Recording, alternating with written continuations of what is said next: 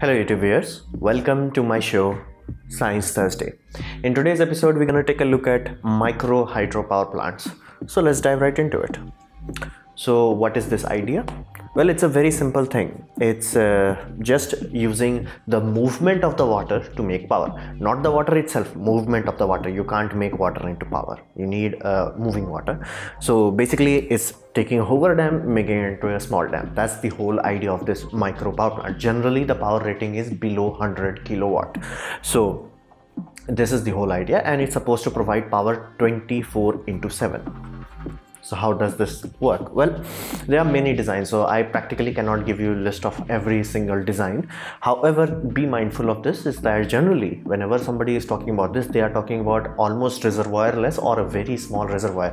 So they're not gonna flood a whole area just to make a small dam. So many of you are familiar with dam construction. Is that the biggest land loss happens because of the reservoir construction. So even if let's say you are miles away from the dam, your whole area still could be flooded. The reservoir that goes for big dams are huge. They are so big, and they even cause earthquakes because the stagnant amount of water that they exert on the same place is so much that they can activate small fault lines. Now of course you should not build a very large dam on a very active fault line, but if you have even small fault lines going through it, and if you have reservoir that is very huge, like Hoover Dam kind of huge, it could trigger minor earthquakes. So this is the core component of a microsystem. They have almost very small, and when I mean small, I mean it might be just a water tank, just to make sure that there is no fluctuation, to almost some directly run on continuous water like old water wheels. So, and the core aspect of it, because this is worked on an individual level or a small community level, they don't have as much leeway as a big corporation does. So they have to make sure it's minimal impact. So what does this make the minimal impact? Basically think of it this way: nobody should see, this whole area is flooded because somebody built a dam. That cannot allow to be happen. So people should literally walk across a micro hydropower plant and they should not even know it. Oh, it's a micro hydro, unless they a lot of power wire is coming out of it, and there is water stream going into it. So of course those you can still see, even though this is well concealed, you can still see there is a waterway that is coming out of it. So you can see it. It's just that it will be very well concealed.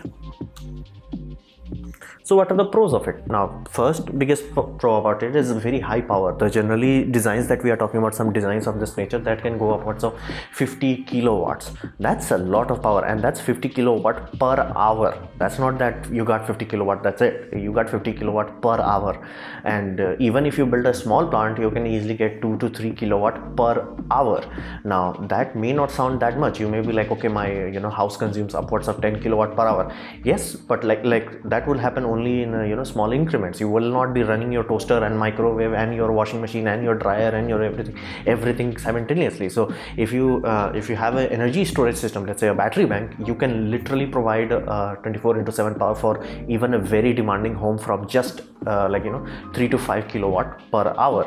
So be mindful of this. The power density wise, this is very good. This is very power. It's very reliable. In terms of technology wise, it's very old, very time tested. We know how this works. We got this. And the core component, why would you even want to bother with this to redirect water and things of that nature, is that it is 24/7. So you don't have to worry about okay, what we're gonna do at night. Some situation you can literally directly sell the electricity to the grid, and you may be selling directly 24/7 into 365, basically, until you have to shut it down for maintenance or something bad happens. So that 24/7 power is a very compelling aspect about it. So are there any consequences of this? Well, undeniably so. Everything has a pro and con. This has the consequence that it is cost and complexity. When we are talking about cost, it could cost upwards of $10,000 to $20,000, or sometimes even $50,000. Now you might be like, okay, that's high, but not that high. A comparable solar farm will take a lot of the same amount of money, or if not at least half of it. The problem arises from the fact that a solar system has very little to no moving part. Moving parts are not something that you can just put and ignore. You can ignore your solar panels on your roof like up for upwards of, like, let's say yearly, and if it rains regularly, let's say it rains once a year, it's going to be cleaned off naturally, so you don't have to worry about it. However, whenever you are building a hydro dam, things of this nature, small one, it takes a lot of material, it takes a lot of moving parts, so it is not something that you put and forget. That's not possible in this. These things require so maintenance on a level that makes a wind turbine, look easy, low maintenance compared to it. So be mindful of that. It is not cheap, nor it's complication free.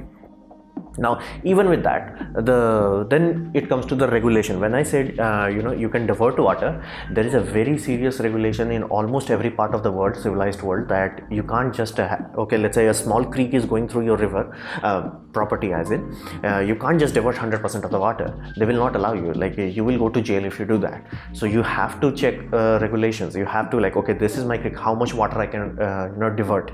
So be mindful, people. Legally you are not allowed to just block that. You can't just build a simple dam. You have to divert the water, and they will allow you to, like, divert, let's say 30% or 40% or, like, 60%, whatever. So there is a legal reason for that. And even if you, let's say, bribed someone and to get your permit that says you can divert 70%, let's say, that's very high. There is a chance that when that person retires, or let's say new government comes in, things of that nature happens, again your permit will be revoked at that point. So regulation is very serious around this. So, and somebody said a very interesting thing about this, that you never own the land or the water on it, you own the rights to it. Basically, government at any moment in time can build a dam before you did, or can build after you. Basically, then the whole place will be flooded. So be aware of this, that it may look like, okay, I have complete control over it. Legally you do not, because water is classified as a public resource. No single individual controls it. So that's why we have committees, water committees, or things of that nature. So even if, let's say, somehow you can go through it, or you are living in a flat out wilderness, and for a fact nobody is gonna come there to check or do anything fancy like that, what are you going to do about location? This is the final nail in the coffin, because everything till this point you can manage one way or the another, some way or the another, but you can't manage the fact that most people don't live in a place where you have, like, convenient access to running water. Almost all of us have access to wind and solar. Now, of course, the power varies drastically. So let's say you are closer to the North Pole, your solar output would be less. Let's say you are in a place where it rains a lot, your solar power would be less, but you will still have access to it. Wind is also very kind of choosy, but still you have access to wind. Of course, you may be only getting, let's say, 5 kilowatt rather than 25 kilowatt, but you have access to it. In this, the location where you can have this is very small. So if you have this kind of world, like only this place, that place, like very small places have that access. And on an individual level, or on a you and I level, very few people have that kind of property. And I told you, like, government can anytime simply decide, okay, we're gonna build a dam, and that thing can be taken away from you. So location, regulation, and the cost and complexity really hampers the growth of this on an individual level. So what we can expect in the future? Well, even though on an individual level this is not a very practical situation, it does make a lot of sense for small communities. Like my personal favorite example is Nepal. I have provided the video link down below. You can check it out for yourself, because Nepal, well, because it's landlocked and it does not have access to, well, any source of practical energy, they have to rely on hydropower. However, hydro dams are very, very, very expensive. And on top of that, let's say you took out a loan to build it, takes time. It takes upwards of 10 to 15 years to build something big and powerful. And then on top of that becomes a problem that, let's say you built a dam and you figured out an area where you're going to make a reservoir which has almost no ecological disaster. Let's say you did that. How are you going to transmit the power? That also becomes an issue. So as you can see, Nepal literally is a Himalayan place. Like the flatlands they have here, it's very little. So let's say you built up dam here, you got all the power. Let's say Nepal consumes 1 terawatt of power, you got the power plant that makes 2. So even accounting for transmission loss, you can transfer a lot of power. How are you gonna lay the power lines? So that becomes an issue. Like, dams are not feasible even though you can pay for it. So in this sort of scenario, making small micro hydro dams makes a lot of sense. And I'm talking like 50 kilowatts, 30 kilowatts, like small villages, they will have that much power. Now if you are living in a first world country, you may be like, okay, that's a very little amount of power. Yes and no. Like think of it this way, we are used to very large amount of power because efficiency is not something that we consider. When these people are setting up shop, from day one everybody is using LED. So and day one everybody's primarily focus is lighting. Then they think of something else. Okay, we got the lighting down. Now we're gonna introduce communication and let's say TVs and refrigerator for and they're not gonna have a situation where every home has a refrigerator. They're gonna have a refrigerator in a pharmacy, so all the medicines can be kept refrigerated. So in this sort of context, 20 kilowatts of power that is coming continuously, it's more than sufficient. And they can supplement it with other things also. And because of the scale, cost and things of that nature, UN has estimated that you can electrify whole of Nepal with surplus electricity without costing too much. The core catch here is that people have to work for this. It cannot be like, okay, we pay us the money, we're gonna build it. No, they're gonna only supply the let's say generator or engineers, but like people have to dig up the trenches and reroute the water. Basically it requires rocks, cement, concrete, nothing fancy. It is doable. It does not require semiconductor industry.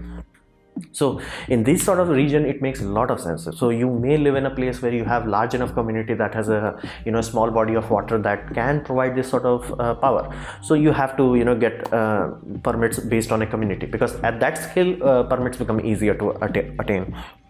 Then we talk about better design. If you are familiar with this sort of turbine design, that is very high efficiency. However, that requires a very large amount of what we call head pressure. Basically, water must be falling from it. It does not need a lot of water, but it needs water falling from a large distance. There are other designs. Each design has its own benefit. So if you are next to a waterfall, for instance, you're gonna rely on that. Now let's say most of us are not next to a waterfall. This design makes sense. Now this design has the advantage that if you have a basically small canal going through you can simply channel the water there, and this design built in such a way that it has almost no gearbox.